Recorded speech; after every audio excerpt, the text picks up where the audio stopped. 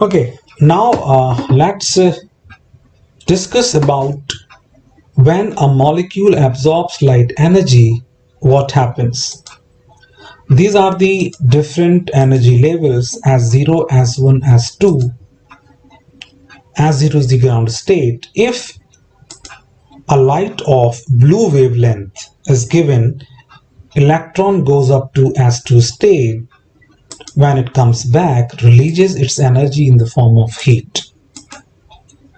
When we give red light, it just reaches to S1 state because wavelength of the red light is more than the blue light, and wavelength is inversely proportional to energy. That's why red has less energy compared to blue, then it just reaches to S1 state. From S1, when electron comes back to ground state, it releases its energy in the form of light, which is known as fluorescence. Or it may emit some amount of heat and stays in a metastable state, which is known as triplet state. In triplet state, when electron comes back to the ground state, it releases its energy in the form of light, which is known as phosphorescence. So the difference between phosphorescence and fluorescence is, in fluorescence, emission of light is quick, but in phosphorescence, it is a delayed emission of light. Triplet state is that state, as a biology student, you should understand that triplet state and singlet state. Electron stays more in the triplet state. That's why molecule has a chance to talk to the electron, or we can say in other terms that at this state, electron can participate in a reaction. Suppose a molecule releases electron. It becomes A+. Release of electron, that is oxidation. Suppose this electron is accepted by B, then B will become B-, and this process is reduction.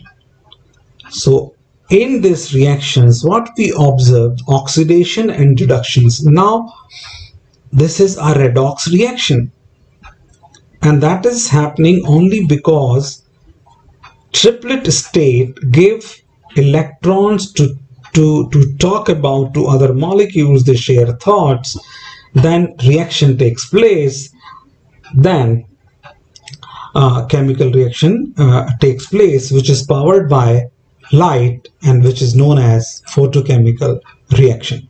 This term is very important. Please remember that. Now, how energy is transferred to a reaction center during photosynthesis? These are the different light harvesting complexes, and this is the reaction center. Light harvesting complex that includes pigments, proteins, carotenoids, chlorophyll molecules, so many things. And now how energy is transferred. This is an important slide.